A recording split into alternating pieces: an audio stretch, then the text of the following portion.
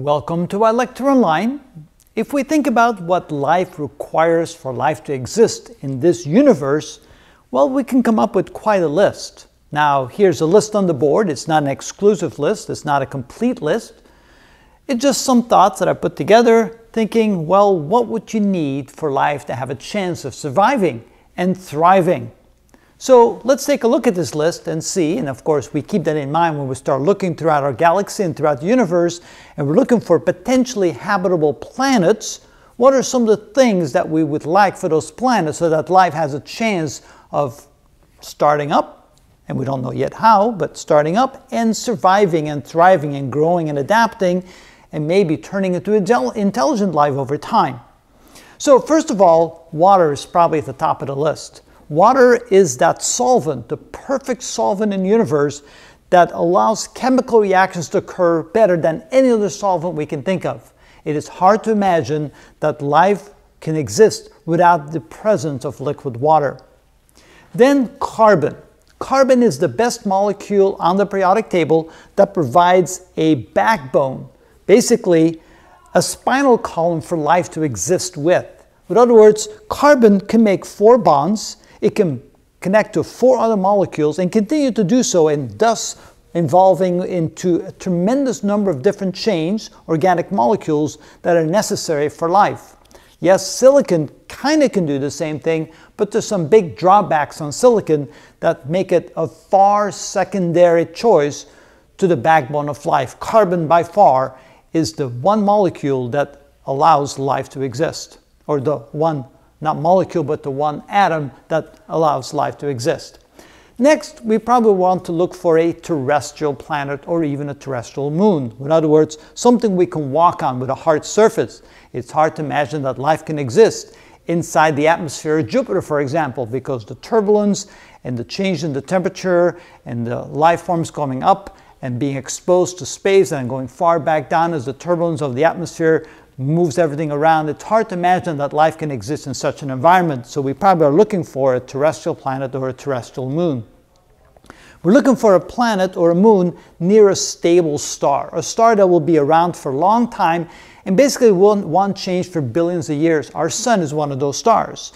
Our sun will stay on the main sequence for about 10 billion years, and for most of those 10 billion years, it will make an environment where the Earth and the life on it can thrive. We want a long-lasting star.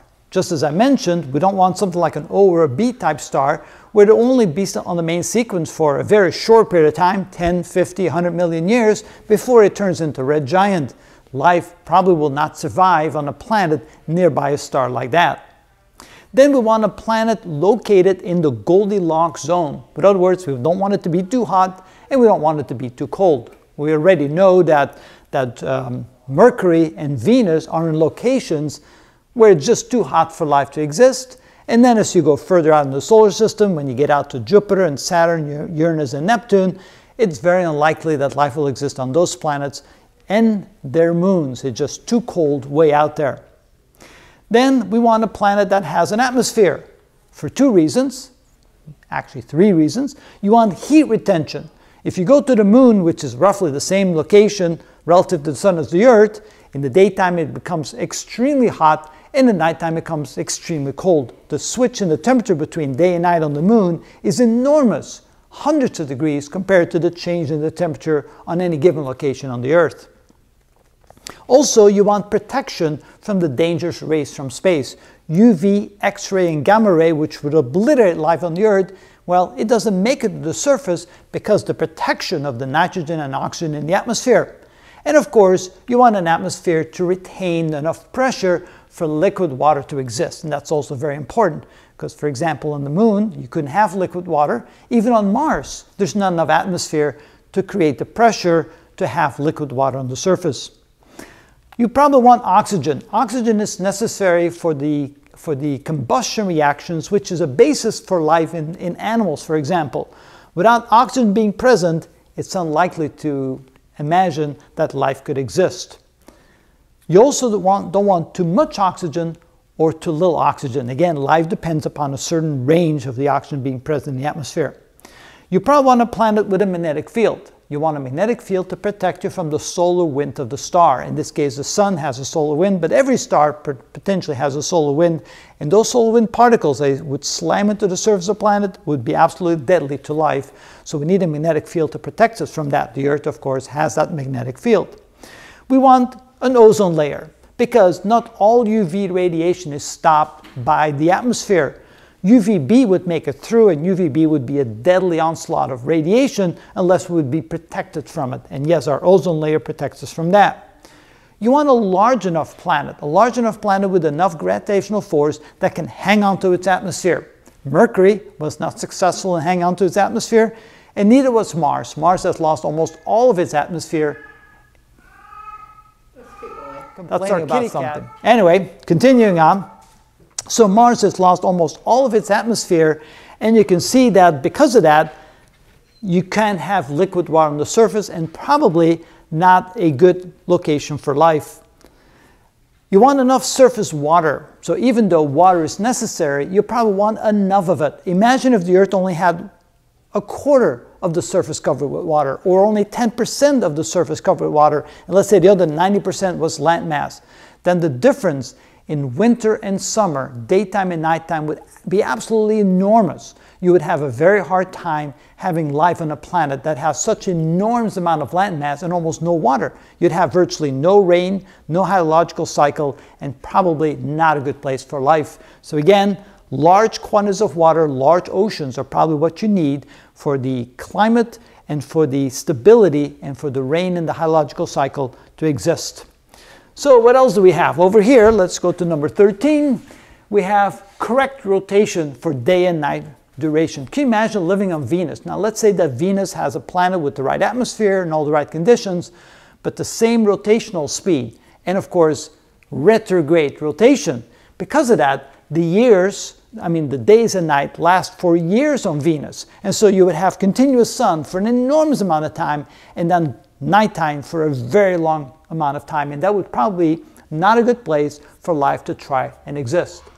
We want a solar system with just a single star, for the orbit of the planet to be relatively stable, about the same distance from the sun for most of its orbit and during the duration. You'd probably want just a single star rather than 2 stars or 3 stars in the solar system. And of course, you want the correct amount of greenhouse gases in your atmosphere. Venus is probably not a good place to live because the heat retention of the atmosphere is absolutely enormous. And of course, Mars, there's not enough atmosphere. And on the Earth, if there weren't any greenhouse gases, it would be bitter cold and life would have a very tough time existing on the Earth. So again, the proper amount of atmosphere and greenhouse gases. So this, I think I've mentioned that already before, so that's kind of a duplicate. You want the correct amount of atmosphere for liquid water to exist. You want enough atmospheric pressure. And you don't want to live in a binary star system, not only because of the orbit would not be stable, but you want a binary star system, no binary star system, so the binary partner, if it was a larger star, would eventually turn into a red giant, and it may obliterate all life on the planet and not leave enough time for life to be able to evolve. So those are some of the conditions, again, not complete, and I thought of one more perhaps. You want a planet with a nearly circular orbit, because if it was a very elliptical orbit, again, you would have enormous differences between seasonal temperatures that you don't want to expose life to. So that might be potentially point number 18. So you can see there's a lot of things that we want to think about as far as the amount of conditions required for life. Now, could life exist if some of these conditions weren't there? Potentially, but it would be harder and harder. The less of these conditions were present in a particular planet, the less likely it would be for life to be able to at least begin, survive, and thrive on that planet. So I would say, if I was asked, what do you think a planet needs for life? There it is. There's my list. So if you, when you say terrestrial, does that include water?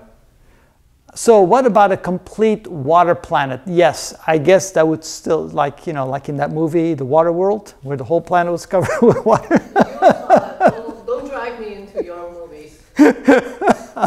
Yes, I believe that if you had a planet that was completely covered in water and not completely covered in ice, you'd have a place where life could exist. Yeah, it would be obviously marine life, and yes, no problem there. Didn't you say one of the moons that's covered in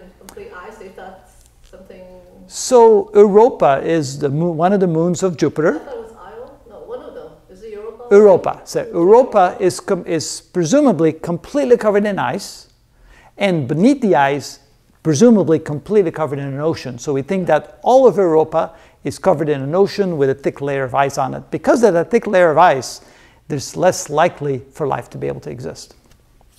But they were going to drill a hole. That's more science fiction than fiction. To get the equipment on the surface of Europa with the energy to be able to get through the ice, it would be virtually impossible. To do that adventure, if you try to do that on the Earth, let's say you go to the Arctic and you try to drill a hole there, the equipment you would need to do that, and it's on the Earth with all the atmosphere and everything that you would possibly want there, I think it would be very difficult to reproduce that on Europa, and that ice could easily be many miles thick, and there's no way you're going to drill through that ice. I'd say it'd be very, very difficult, but there may be potential options, such as are there cracks in the ice that you can throw a machine down that can then go into the water and that kind of stuff. But again, it is so cold in Europa, so incredibly cold. The temperature in Europa is probably around 120, 125 degrees Kelvin.